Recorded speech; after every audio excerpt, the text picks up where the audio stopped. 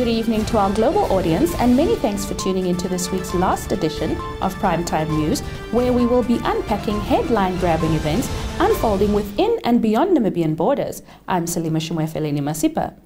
Leading tonight's bulletin, the Ministry of Health and Social Services is monitoring the new COVID-19 variant, Eris, reportedly found in 50 countries, including neighboring South Africa, as of 8 August. Linnea Dishena compiled our lead report. In an interview with Nampa on Thursday, Minister of Health and Social Services Executive Director Ben Nangombe explained the new variant is a subvariant of the Omicron lineage and has not been identified in Namibia as yet.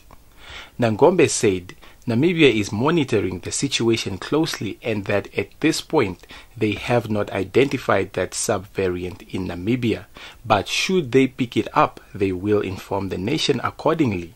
There is no need to panic. The ministry is observing the situation. He explained that according to the World Health Organization, the Eris variant does not necessarily result in severe complications. Nangombe said the ministry's response measures in terms of case finding, surveillance and other measures to respond to the variants are ready to respond appropriately. He further encouraged individuals displaying symptoms that are consistent with the COVID-19 to get tested at the public health facilities countrywide. Swabbing for COVID-19 is still happening, and those presenting consistent COVID-19 symptoms should make use of the public health facilities. Reporting for Primetime News, Ishmael Mukvonda. The Namibia Financial Institution Supervisory Authority, NAMFISA, held a media symposium earlier today in the capital. The symposium saw NAMFISA outlining the tenets of the Consumer Credit Bill, which seeks to promote fair, transparent and responsible conduct in the consumer credit market by ensuring that transparency and full disclosure of information are upheld. Let's listen in. What we are busy with this project, we want to make NAMFISA operationally efficient. That's all. That's what we want to do. By integrating our operations, streamlining our processes, centralizing our data, digitalizing our processes and operations. That's what we're doing. In essence, is that we want to use technology to deal with our processes. That I can just click a button and say, yes, this is what I want. And also that, for example, you as journalists, instead of asking Vicky and say, Vicky, is this entity registered? You just click a button, you can see, oh, this entity is not registered with NAMFISA, because you can get the information yourself.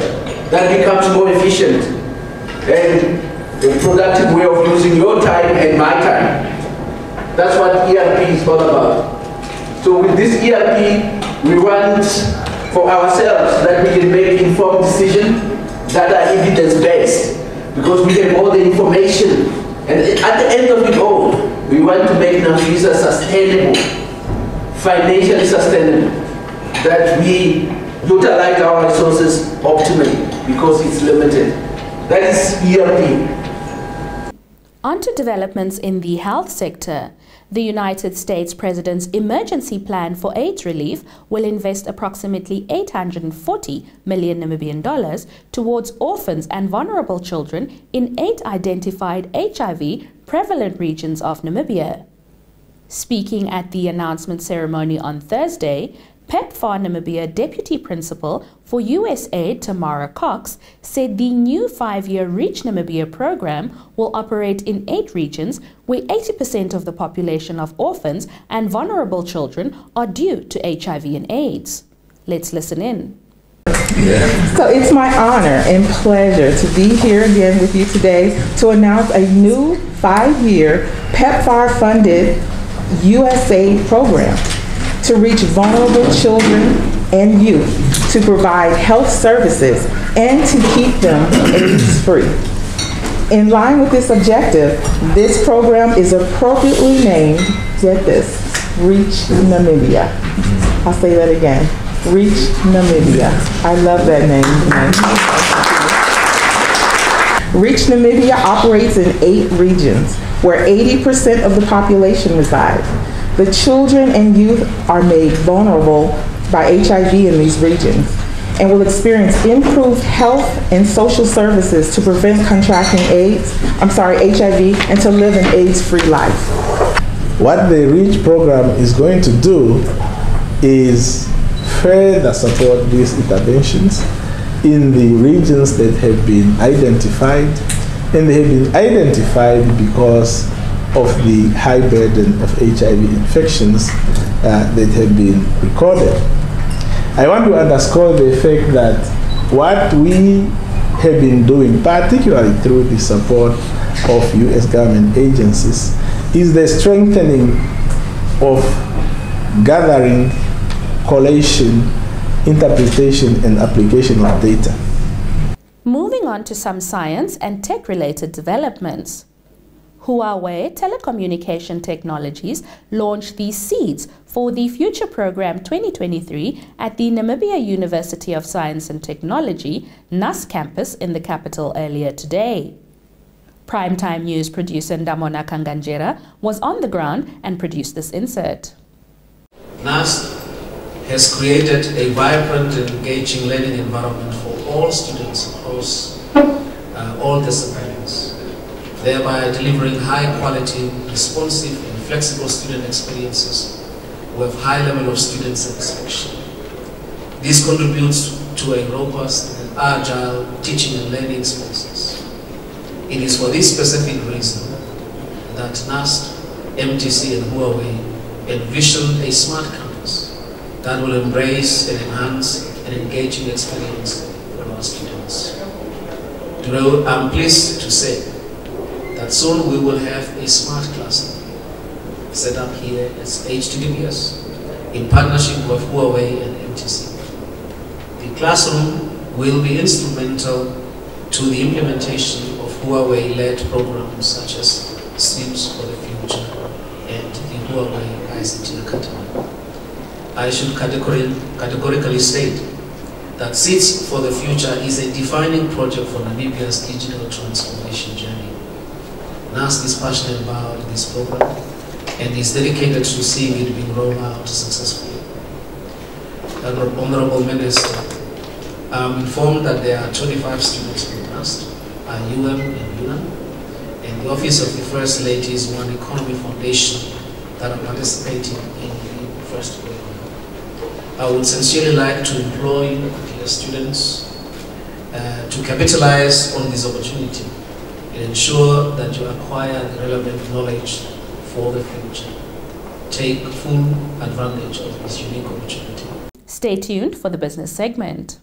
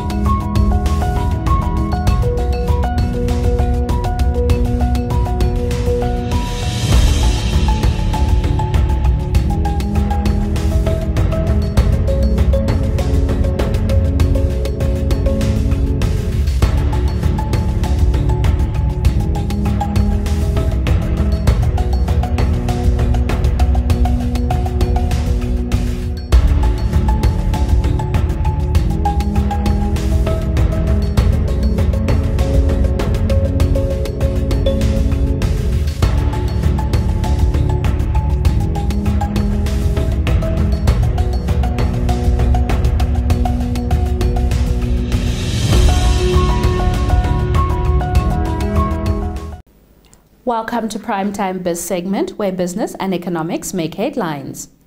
The energy sector kickstarts the sector. Petroleum Commissioner Maggie Shino noted Namibia has become an oil and gas exploration hotspot, with some of the world's biggest drilling rigs currently operating offshore in the Orange Basin. She made this statement at the Namibia Oil and Gas Conference. We are today at a stage where we only have the discoveries. Right now, history is being made in Namibia because for the first time, we are having 4 drilling rigs operating in the Namibia water right now. We have the Mira, we have the Tungsten, we have the Voyager, we have the Bolster. They are all operating in the Orange Basin, trying to apprise then for us to get the data that we need to see how much can this well, how much of this oil can we be able to flow to the surface so that then we can be able to produce commercially. With this information, it will take us another 6 months for us to gather all the data. And after these 6 months, we will then be able to know the size of the accumulation and how much we can be able to produce so that then we can be able to develop this field. Infrastructures need to be built. We need up to from between 1 and 7 years. The question then remains is when does this first year start? And that is a challenge that we, unfortunately, I will not be able to tell you today, but I know exactly where we stand. But because of the market, we are not going to say it. Once we have developed the infrastructures that we need, it's the only time then we can be able to see the first oil. And our production profile for Namibia, for this field, is earmarked that each and every one of these fields has the potential to be able to produce for at least 25 years. Erongo Red Chief Executive Officer Tino Hanabeb has urged residents to strongly guard against theft and vandalism of electricity infrastructure, saying it disrupts the smooth provision of electricity.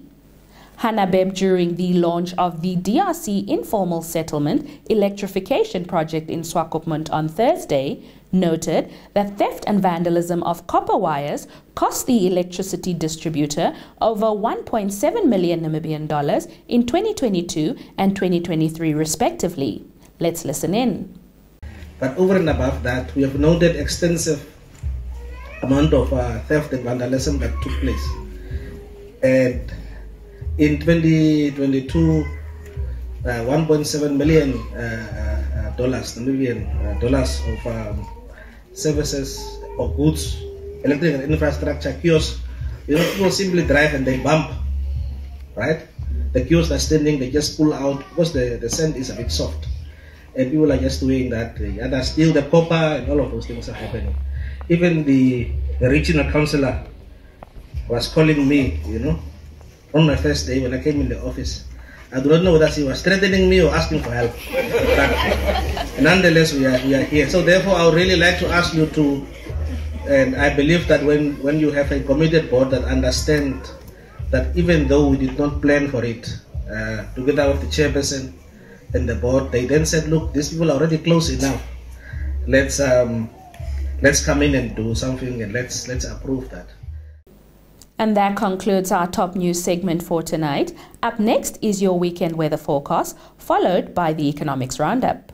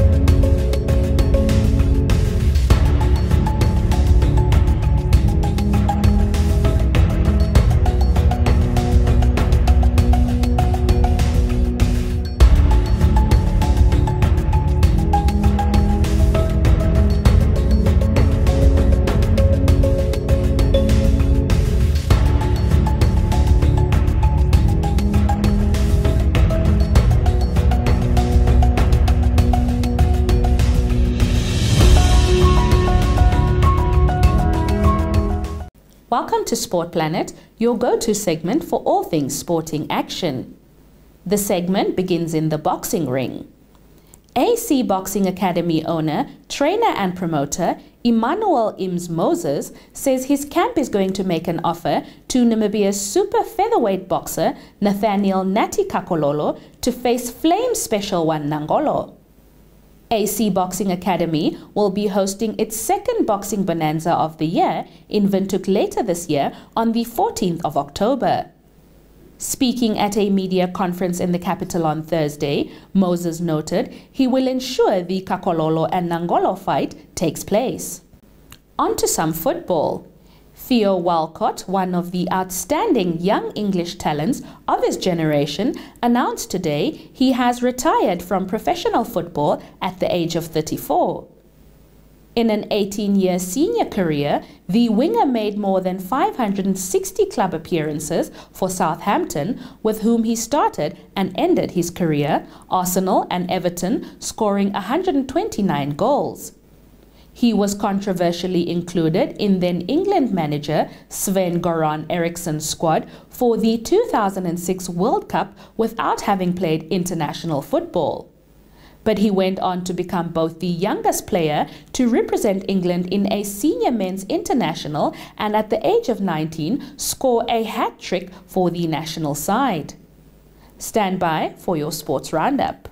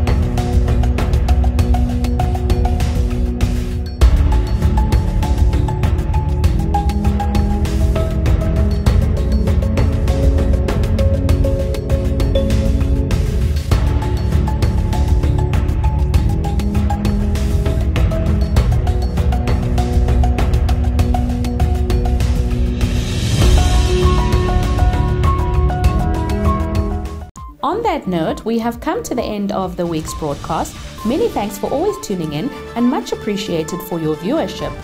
Another warm reminder to subscribe to our channel for happenings around us. Our channel additionally flights multi-themed formats that air periodically, so be sure to catch those as well, not forgetting to like, share and engage with us in the comment section. Your feedback is invaluable to us. It's been a pleasure being in your company. From myself, Salima Shumwefeledi Masipa, and the entire creative team behind the scenes, have a blessed weekend and good night.